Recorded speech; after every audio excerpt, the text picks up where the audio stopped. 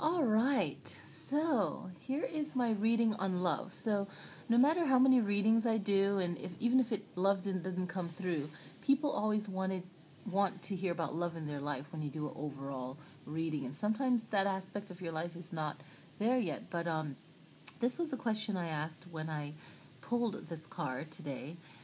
I asked, this is a reading on love, and how does one track love into their life if they're seeking it? And it's quite all right to want a relationship and to seek it. So I never like it when people try to make you feel like you shouldn't want love, or maybe they just don't want you to get hurt, so they don't want you to be desperate. But this is what came through. I got Lakshmi. So what did I say it right? Lakshmi. And she is the goddess of health, wealth, fertility. And what I got when I pulled this card is to, and then there's actually a description I want to say for the cards too. And this card is not available in the States anymore. I got it a long time ago from a really good girlfriend. It's the Goddess of the New Light, and I really love this card. It's by Pamela Matthews, and I think she's in New Zealand or something, and you have to order it through her website. But it's a shame it's not for sale anymore. I really love these cards. I was so happy that I bought it. My girlfriend owned a spiritual store, if you will, and she's like, "You have to get these. These are beautiful." And I'm happy I did. So the message that I got, and this card is number 9, so it's sealed. It's 9 in numerology. If you look it up, new beginnings, endings. Basically, it's sealed. It's done. And I'm moving around as I talk to you and give you this reading. But she's basically saying to let it grow. Don't force it.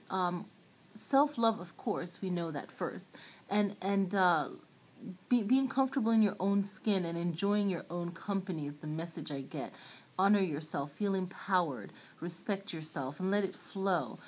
Once you put yourself on the path that you want to be on, and you're focused and you're so in tune to who you are, then that love will come right onto your path, because you're walking and you're living your truth, and love will come. That energy, that person will be drawn to you. And just listen to your intuition when you're seeking guidance for yourself, and when anyone comes into your life, whether it's a love relationship or a friendship. Just make sure that you listen to your inner voice, and let that guide you about that person. And you should never feel rushed into anything, and especially when it is love.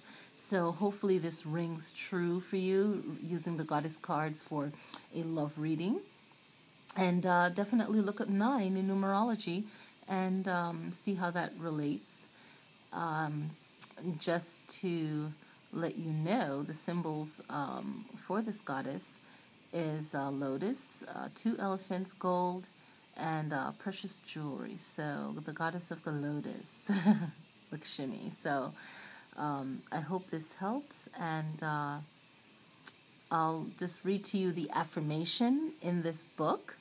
So it has a little book with the Isis on the cover there. So it says, "All good things come to me from spirit. Health, creativity, abundance, and grace are mine now." So all good things come to me from spirit. Health, creativity, abundance, and grace are mine now. So hopefully that helps. And if you get the opportunity to get these beautiful cards, I truly hope that they become available again on Amazon. I'm such an Amazon girl. Anyway, I hope this helps, and blessings. Have a great day. Namaste.